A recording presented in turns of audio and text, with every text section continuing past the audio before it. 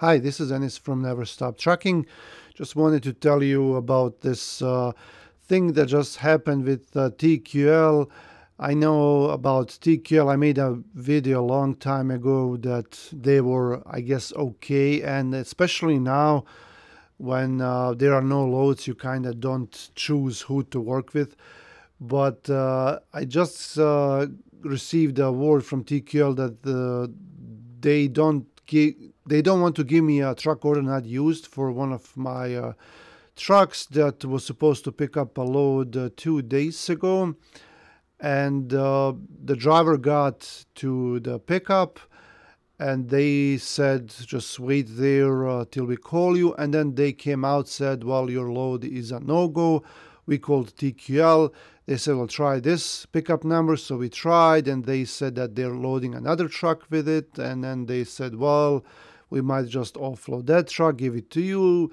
And it went on and on for about an hour. And then finally they said they would load the truck. And then the broker called me from TQL and said, hey, well, this load is a no-go. It was a Friday, and they said it could pick up on Monday. On Monday it will be ready because they are behind. They cannot produce, they cannot make the product.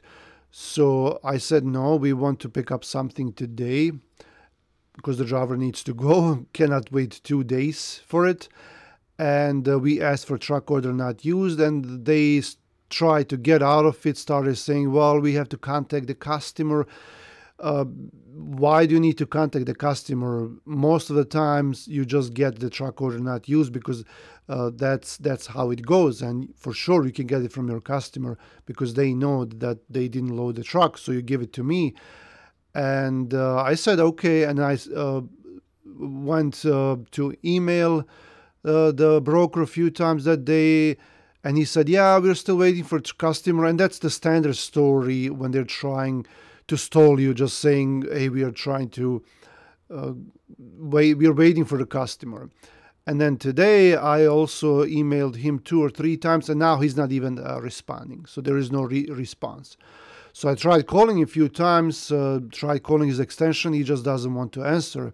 So I called from a different phone number, and sure enough, someone answered, some girl, and she said she works with him. I said, can I talk to him? She said, no, he's, but I can ask him what's going on. So I explained to her, but she knew what was going on. And she went on to ask him, and then she gave me that same story again. We're trying to get a hold of the customer, and they're just going to send it to us whenever they do, and then we'll send it to you when they send it to us. I said, well, can I talk to him? I need to talk to that guy. And because I booked a load with him. And she said, no, he's busy. And I asked her, well, is he hiding behind you? I mean, what's going on? You know, this is not cool. And she just hung up on me. And I emailed him again, and he didn't answer again to me. So yeah, there you go. That's another story with TQL. I know a lot of people don't want to work with TQL, and I've seen some brokers here from TQL that have been contacting me and saying, well, you know, we like it here. And then another guy the other day said that he hates it there. So when they call me right now, I'm just going to tell them, like, no, I don't want to work with you, at least for a while until, you know, I get over it. But I'm pretty sure it's just going to stick for a while because this is not cool. It's a Friday morning. You get to pick up a load. It was a decent load, nothing special, going to East Coast. I don't even remember how much money. It was like $13.50, going to like for less than 500 miles, something like that.